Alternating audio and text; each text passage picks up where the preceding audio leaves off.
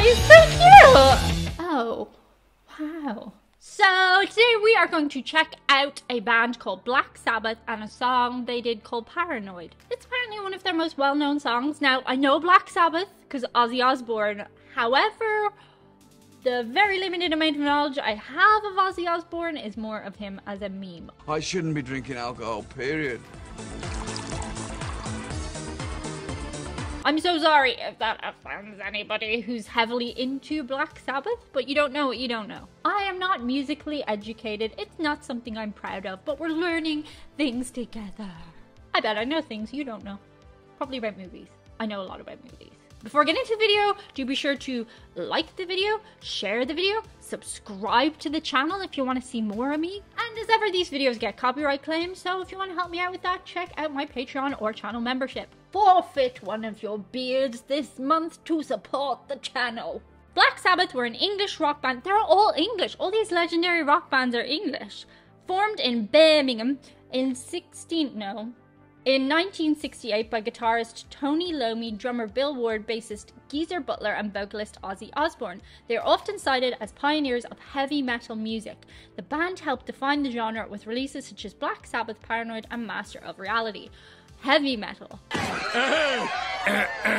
Haven't dipped the toe in the water of heavy metal much. This is going to be interesting. I really like soft rock from the 80s. Ozzy, really young.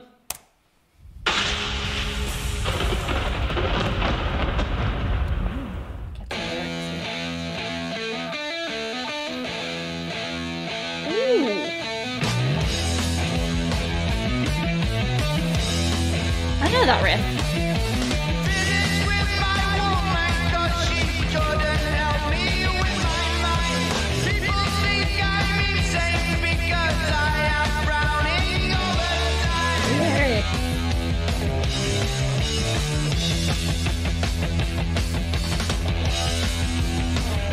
Oh, he's so cute!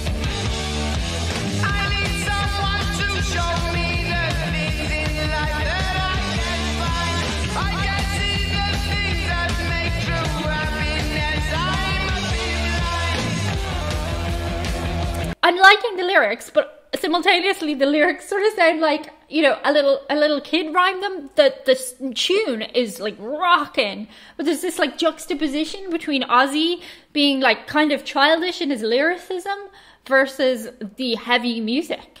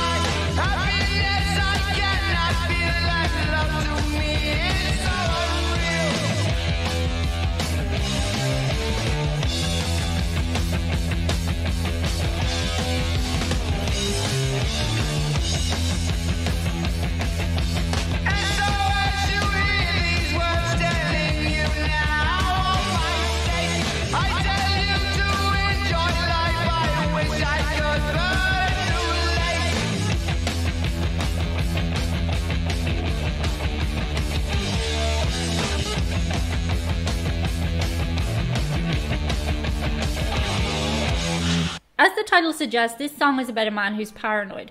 The driving guitar and bass creates nervous energy to go along with Ozzy Osbourne's Ozzy Osbourne's. Desperate vocal. Black Sabbath's bassist Geezer Butler, who wrote the lyrics, oh, okay, Ozzy didn't write them, explained the song's meaning to Mojo magazine. Basically, it's just about depression because I didn't really know the difference between depression and paranoia. It's a drug thing. When you're smoking a sandwich, you get totally paranoid about people. You can't relate to people. There's that crossover between paranoia you get when you're smoking and the depression afterwards. Oh, wow. I liked it, but I didn't love it. I liked Ozzy's hair. His layers were super cool. If it came on in club, I would definitely dance to it, but I don't go to clubs, so. The ding ding ding ding ding ding ding ding ding. That was cool, and I could see it being like in the back of loads of songs. It probably inspired a lot of rock. It's called heavy rock. I don't know if I felt like it was heavy. But I mean, I guess it was, because that's what it's defined as. Poor Ozzy. Final Destination's been after him for a while, but he's still rocking, so that's good. That's it for today. See you guys on the other side. Bye. What? Oh, you're waiting for bloopers? No, she didn't make any mistakes. She's perfect.